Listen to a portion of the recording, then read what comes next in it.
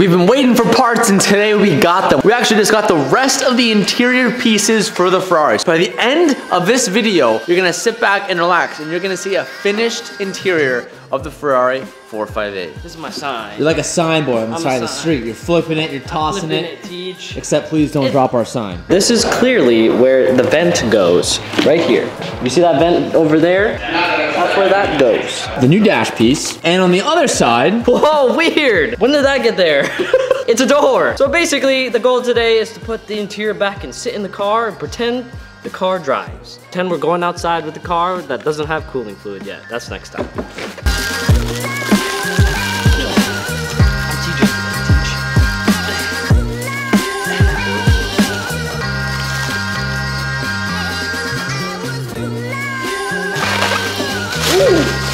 It smells good. I was gonna say, does it smell like fresh leather? Fresh pants. Just bought. They only replaced the dude, smell it. Put your nose in there. Whoa. This is one of those times where I wish you guys could smell. You can see it, but you can't smell it. And the only exciting portion about it is really the smell. When we got the car, this was actually, if you guys do not remember, was split right down the middle, right here, and had a flap going this way and a flap going this way. This airbag goes beneath this dash panel, so we will be installing this airbag today. Don't want to drop it, it's like a bomb. And this is pretty much where a majority of the ugliness comes from our interior right now, but boys, oh my gosh. It's like a brand new Ferrari. So one of the reasons why I got this refurbished and remade was because of this stitching. The white on black is a less common upgrade from Ferrari, and sourcing a used one would have just been too hard. So we got these replaced right when we got the car, which one of the first things that we did was send this off to get fixed up, and they're back. So enough stalling, let's bring the interior back. The left-hand side is actually already complete. Now we have to rebuild the right-hand side. And first things first, we're gonna put back this mirror. Once the mirror goes in, then we can actually put on the main door card, and then we can put on the middle piece. Ever since we did the wiring, things started working, right, Tej?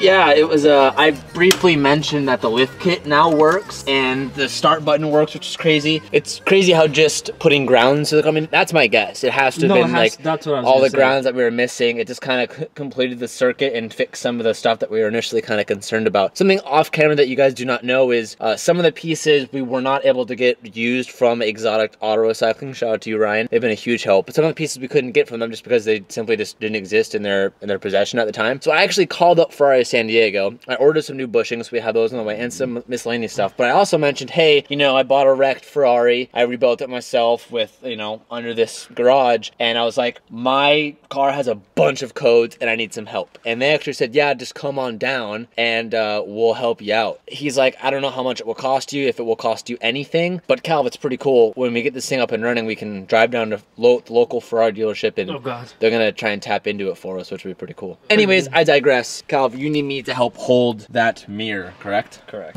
I want to take a moment to say thank you to eManual Online. They're a website that allows you to download manuals and PDF schematics for pretty much every car out there. They even have it for the 458, which has been a big help this project because there's not that much information about 458 and just Ferraris in general online. And using eManual Online, I've been able to download pretty much a full manual on this car to figure out how to take everything apart and put it back together. Calvin and I were using this diagram here to diagnose the harness when Calvin was putting it back together. And there's literally thousands and thousands of pages of everything in here that are making this build just that much easier to do. And most manuals are only 20 bucks to download. But right now, if you use my code, you can save some money on those. So be sure to check it out. I will link it down below. Huge thank you to eManual Online for not only showing me this account, but by giving you guys the opportunity to save some money yourselves. So when you're looking at this, this is the door, and what's in here, what destroyed it was this airbag. This is a very important part because this will prevent TJ from dying. Another accident were to happen. Or you from dying. But yes, death will be prevented. This will prevent death by TJ or myself when driving this 458. So I'm gonna take very careful time and probably do a similar technique in painting these. Indicate whether the screw rotated, because if this is loose and it goes off, it's a bad meme. But I think this is really cool that you're able to take, it's modular, to take this out in its brackets and put it back in.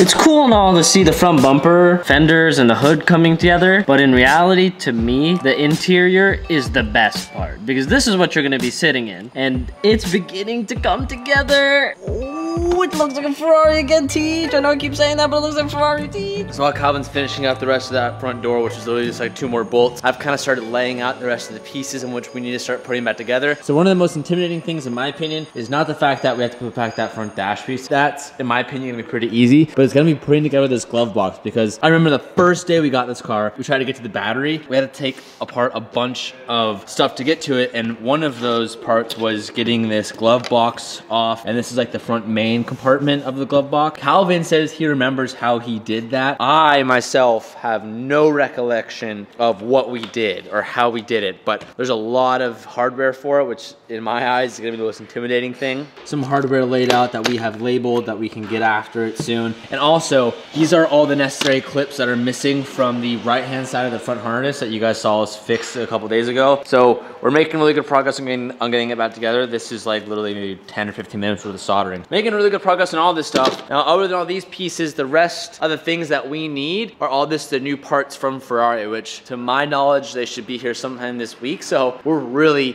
moving along, and we are right on schedule. Here's the underside of our dash piece, and there is our new airbag. So I've already kind of sussed it out from last time, and I know that this is the part that goes facing down in the car. This faces the airbag, so it goes somewhere like, nope, just like that. The holes line up just perfectly. Let's go ahead and install that.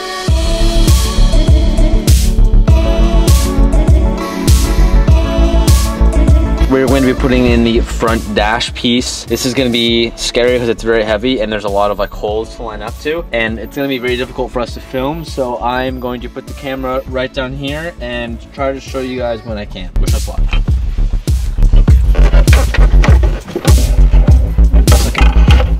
So it would have been nice to have this out for this, but Oh, I could use the mirror. I can actually film off of that. I don't know what I'm looking for though. Before we get into it, come on, Teach, hit Chris in the door with its last piece. Oh! Oh! Oh, that's a heavy door. That's a good thud, dude. That's a good, ugh. Oh man, that sounds so good. Job done, door. Door complete, door's complete. Did I plug in those mirrors? Pretty sure I did, pretty sure I did. It's okay. Only one way to find out is by adjusting them.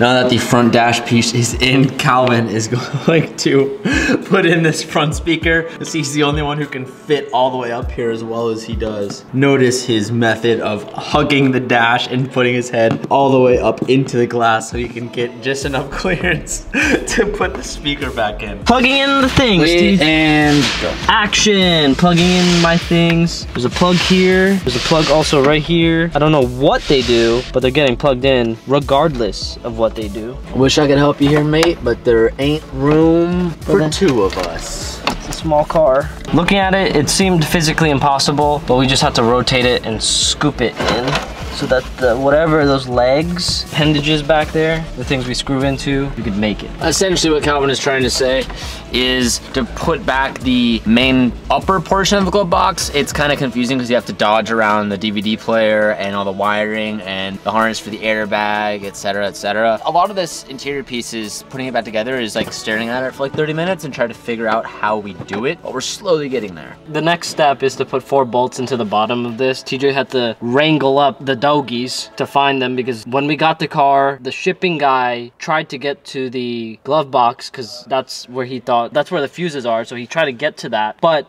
in doing so, he didn't know that there was a secret Ferrari way to get into the glove box when the battery isn't working. So he tried to attempt to remove the glove box. And when we got the car, it was totally apart. When I first was able to open it, it just hit the floor. We don't know where the hardware is. TJ found some, done deal. It seems kind of weird how to put it in though. Whoa, wait.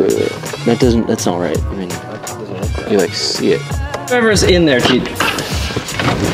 Look at it, press the button. Press the... Fucking retard, it's not in there. It's not in there. You have it. I don't have it. You have it. Give me the screwdriver. Give me the screwdriver. You were the last one to use it. I don't have it. I don't have it. I don't. You got out to find something. No, I didn't. How are we losing tools in this cabin? There's nothing in here. The last part of today's build is putting the seatbelt back in. And when the seatbelts are in, the interior is done and it can be driven safely. There's a bolt here and you see this notch? There's a respective piece that goes into that notch and it just pops in. You put in the screw. What I learned from doing my 240, you have to pull on it really hard and it might disengage the lock because they're slack.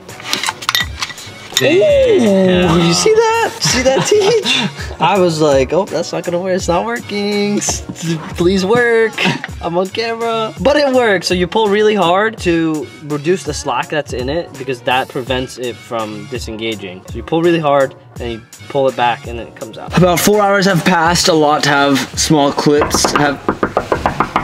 Hey, is that a Ferrari? Hey, excuse me? Is that a Ferrari? Sir, excuse me?